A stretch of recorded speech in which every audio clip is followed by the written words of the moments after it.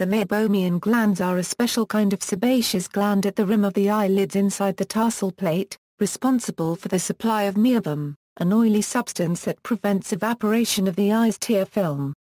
Meibum prevents tear spillage onto the cheek, trapping tears between the oiled edge and the eyeball, and makes the closed lids airtight.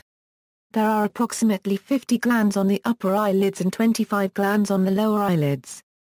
Dysfunctional Meibomian glands often cause dry eyes, one of the more common eye conditions. They may also contribute to blepharitis. Function: Meibum, lipids. Lipids are the major components of Meibum. The term Meibum was originally introduced by Nicolaides et al. In 1981. The biochemical composition of Meibum is extremely complex and very different from that of sebum. Lipids are universally recognized as major components of human and animal Meibum. Recently, an update on the composition of human Meibum and on the structures of various positively identified Meibomian lipids was published. Currently, the most sensitive and informative approach to lipidomic analysis of Meibum is mass spectrometry in combination with liquid chromatography.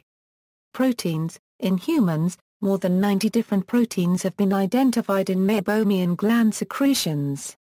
Clinical significance: dysfunctional Meibomian glands often cause dry eyes, one of the more common eye conditions. They may also contribute to blepharitis. Inflammation of the Meibomian glands causes the glands to be obstructed by thick waxy secretions. Besides leading to dry eyes, the obstructions can be degraded by bacterial lipases, resulting in the formation of free fatty acids, which irritate the eyes and sometimes cause punctate keratopathy. Meibomian gland dysfunction is more often seen in women and is regarded as the main cause of dry eye disease. Factors that contribute to MGD can include things such as a person's age and/or hormones. Treatment can include warm compresses or expression of the gland by a professional. In some cases antibiotics or steroids are prescribed. History: the glands are named after Heinrich Meibum, a German physician. See also, List of specialized glands within the human integumentary system, references.